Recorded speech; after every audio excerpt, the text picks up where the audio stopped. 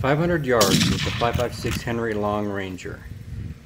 Anticipating a calm day, we went out for some long distance shooting with the 5.56 Henry Long Ranger.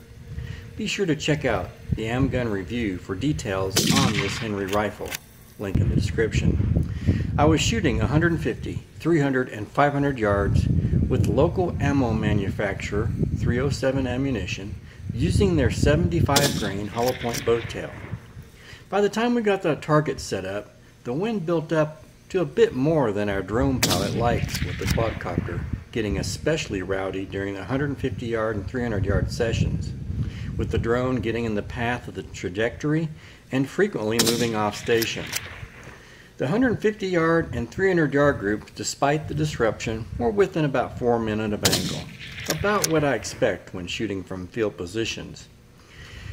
And I only shoot from field position since I'm interested in how well a rifle and I perform together rather than how it performs alone secured to a bench.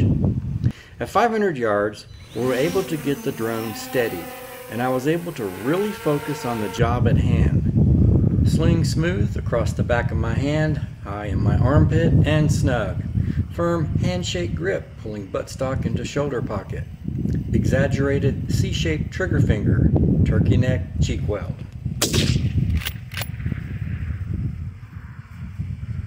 The Henry put 5 shots into 5 inches. I was stunned. Granted, I did my job fairly well. No dragging wood, no dancing off the trigger, good respiratory pause, sunk into my sling for support, striving to maintain my natural point of aim, and focusing on keeping my crosshairs consistently in the same spot, high on the target. Squeeze the trigger and follow through, holding the trigger back.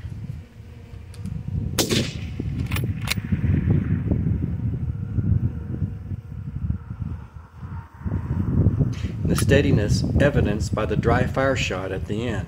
Still, given the wind, a 4x scope, I have to think it was also a lucky group.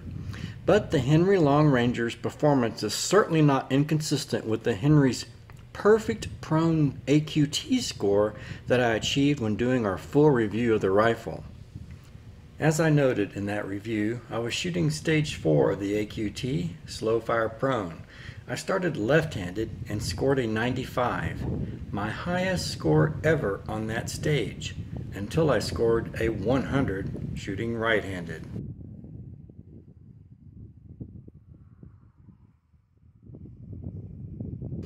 I do plan to head out again to repeat the performance, but I'll be ecstatic if I can repeat with a 10-inch group at 500 yards. I'll post and pin a comment below when I do the follow-up. Besides trying to recreate the 5 and 5 miracle, I also will do some testing to verify trajectory from 100 to 500 yards.